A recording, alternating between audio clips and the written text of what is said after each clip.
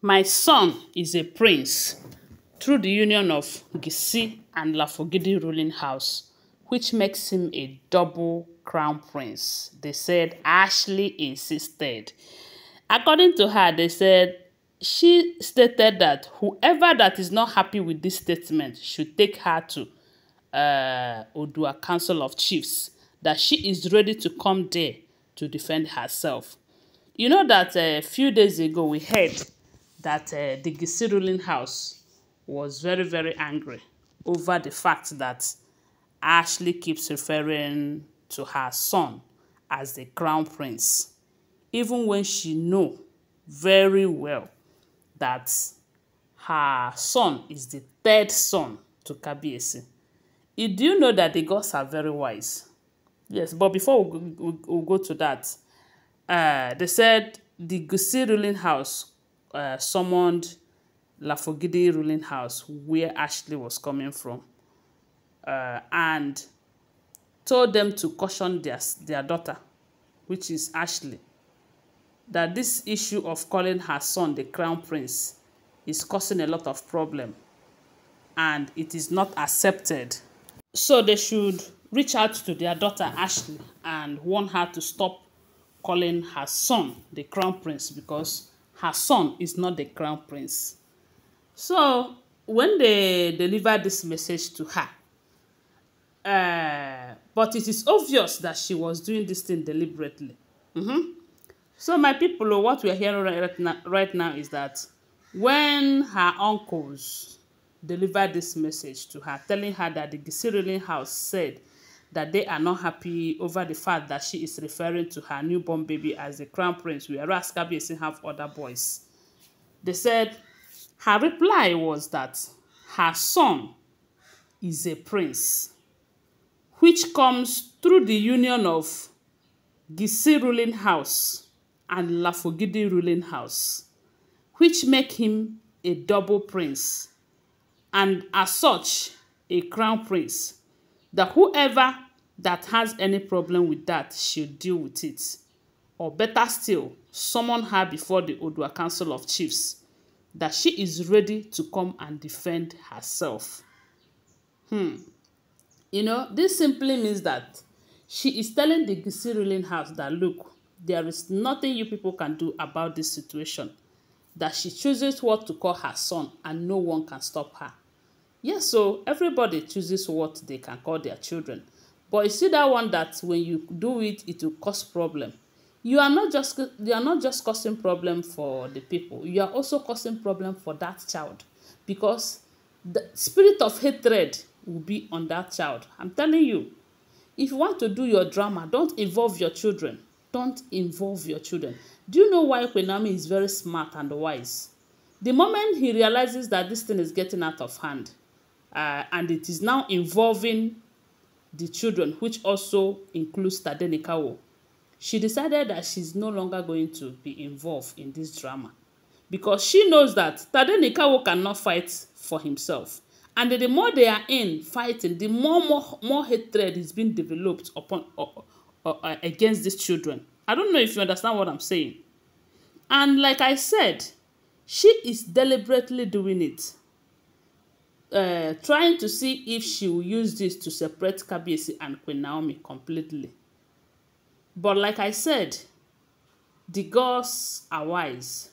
The gods are very much wise, because if you remember, Ashley had been in the life of Kabiyesi before Queen Naomi.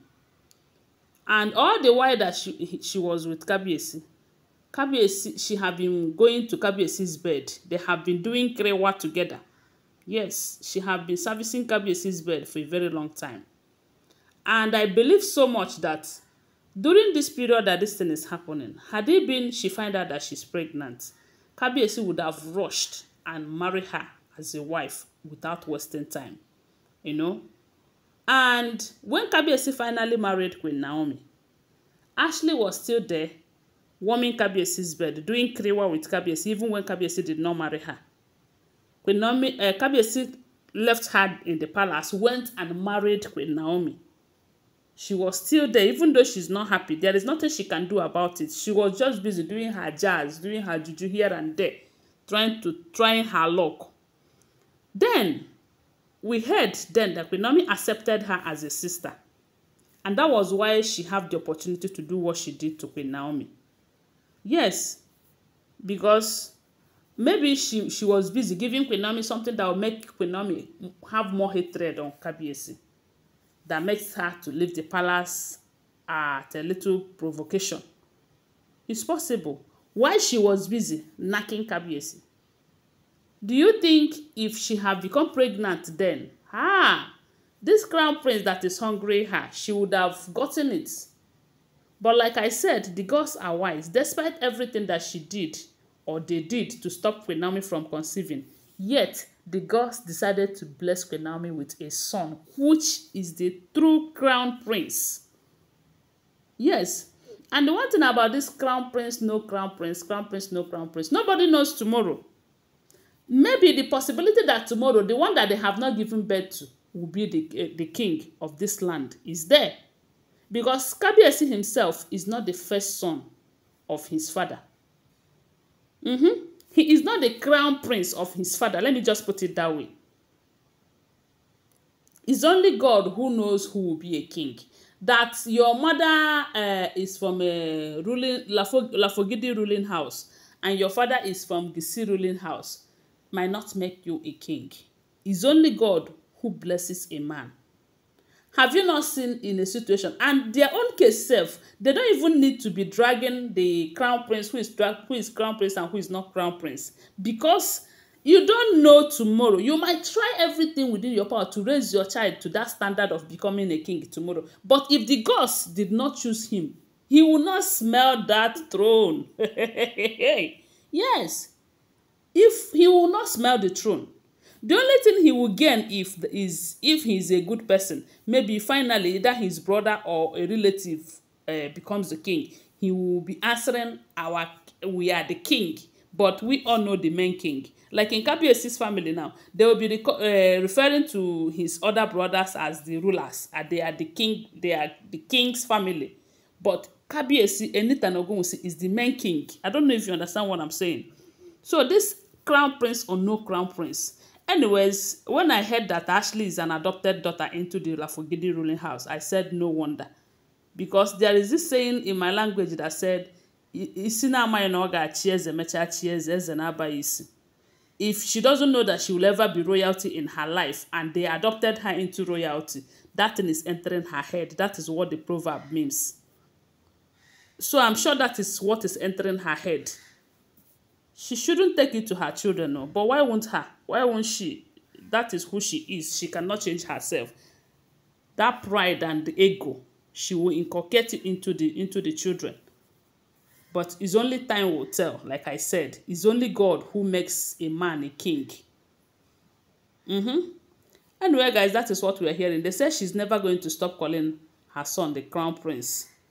That whoever that is not happy about it should deal with it. Don't forget that these are all alleged information, okay? Always bear that in mind. Give this video a thumbs up and subscribe to my channel and share my video. I love you guys. Bye. See you.